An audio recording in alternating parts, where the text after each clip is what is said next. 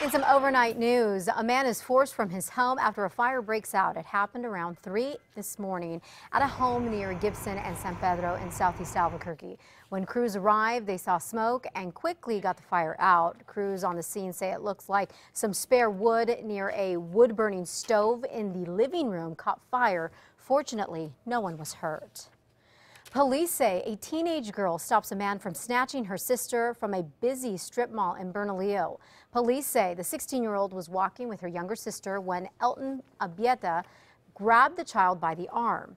Cops say the 16-year-old tried pulling her sister away from the man. That's when a passerby yelled for him to let the girl go. One of the tech in the shop asked him what happened, and they said that they're the guy trying to wrap the little girl. Police say the man then asked another guy who was in the area for some money. The suspect tried telling police that he was only trying to ask the girl what time it was, but they didn't buy his story. He is due in court tomorrow on kidnapping and child abuse charges.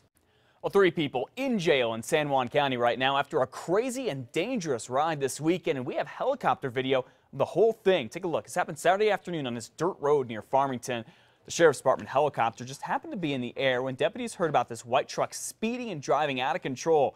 They say at one point the truck hit a semi, it kept going. Then it hit an embankment twice, still kept going. Then the truck is going to stop. 2 people get out to relieve themselves. Then they get back in and they take off again. Then they stop at a house, and that's where deputies arrest them. They say Josh Archuleta was driving, was also drunk. He's now charged with his 4th DUI.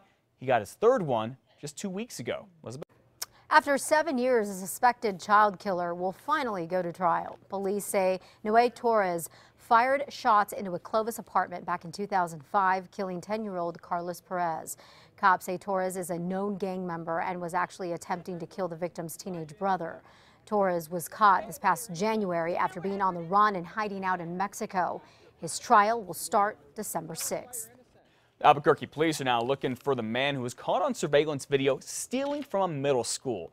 Police say the man walked into Taylor Middle School about a week and a half ago. Here's a picture of him during school hours and stole a laptop and a purse. Well, since this happened, the district says it's had 4 other cases of laptops and wallets getting stolen. If you know who this man is, call police. Do you or your kids drink energy drinks? If so, poison experts in New Mexico tell us they have some concerns.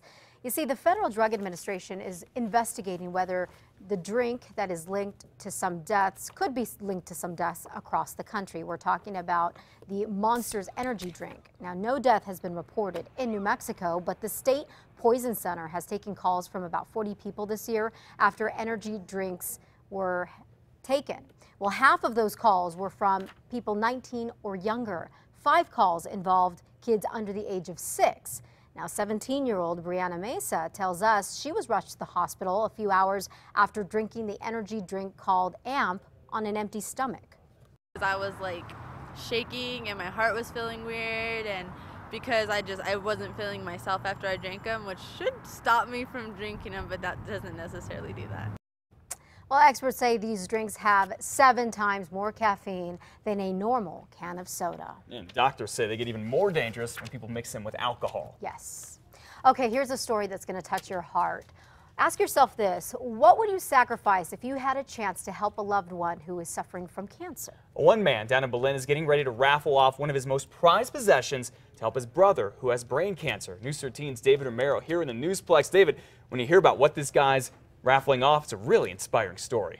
That's exactly right, Matt. Art Gonzalez told me he can always replace his classic muscle car, but he can never replace his brother. It's probably one of the most important things that I'll have done in my life. Art Gonzalez has been selling raffle tickets to win something he's put blood, sweat, and tears into. His 1967 Oldsmobile 442.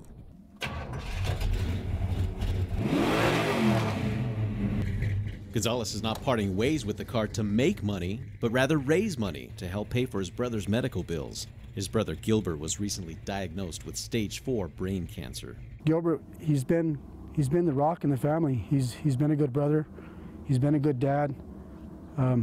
He's been a good husband, and he's been a good friend. Gonzalez says he and his brother used to have fun with muscle cars when they were young, and this seemed to be the perfect way to give back, raffling off a real mean machine. On a totally serious note with this car here, it's not a toy. It's got a tremendous amount of horsepower. Gonzalez says the car runs really well with a big block engine under the hood, fat tires in the back, and an exhaust you can hear for miles.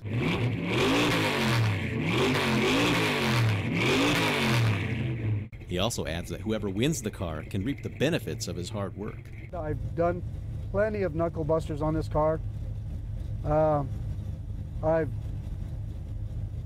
spent a lot of money and a lot of time. That labor of love, now a gesture of love for his brother.